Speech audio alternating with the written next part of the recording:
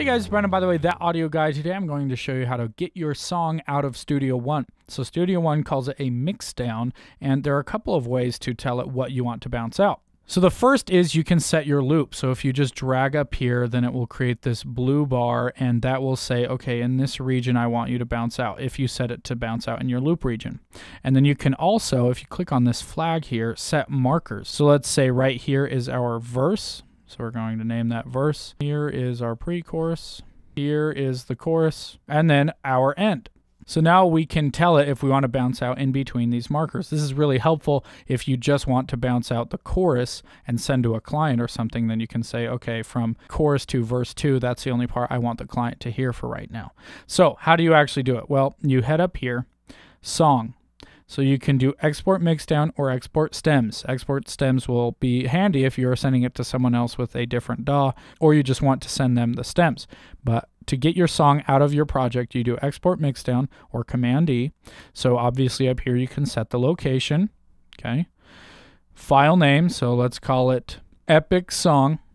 You can choose to put it on SoundCloud if you've linked your SoundCloud account.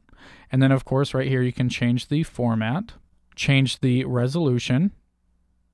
And then here is where we do our export range. So between loop, remember, will give us between this blue bar, everything in between here, so from 1 to 7, between song start and end marker. So this was a marker we set when we first started our project, and Studio One said, okay, how long do you want your project to be? And we put 5 minutes. So that's where it's getting that start and end marker. So it will go from the very beginning to the end of your project, all right? You can move that if you want to drag that over in your project.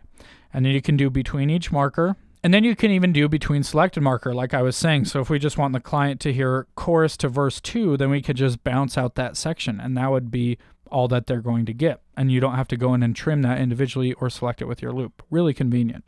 And then, of course, you can have all these options. So do you want to bypass the master effects real time, which is bouncing in real time? And that basically means it will play it as it exports, whereas offline is going to just do it in kind of double or triple speed rather than just playing through the thing. It's a lot faster. Some people say that real-time processing has a lot better audio quality, but I've done some tests and I personally can't hear a difference. So I usually just leave that unchecked. You can close it after you export it, import, right tempo into the file, all that jazz. So you just hit OK, and then it goes, and now it's done. So now if we head here to our file, it says, all right, this is the epic song from the chorus, because that's telling us, all right, that bounced from the chorus to verse 2. Now we have this 2-second clip. So epic. Remember to subscribe to the YouTube channel and sign up for the email list where you will get exclusive content that we only send to the people on that list. And also head over to itsthatAudioguide.com, and I will see you guys soon.